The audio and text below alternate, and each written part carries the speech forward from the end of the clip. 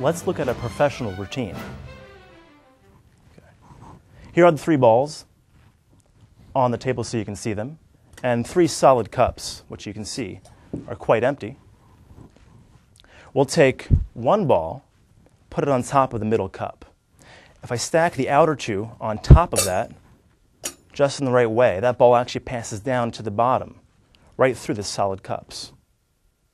You may have missed it, so I'll do it again for you.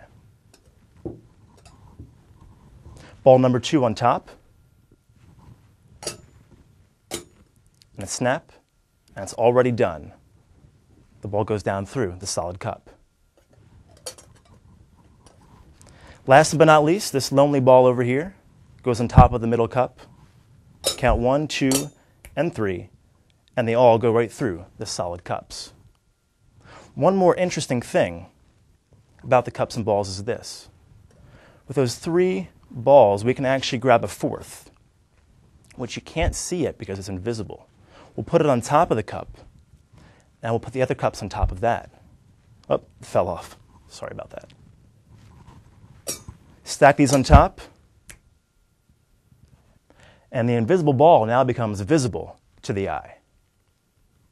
And that's a professional cups and balls routine.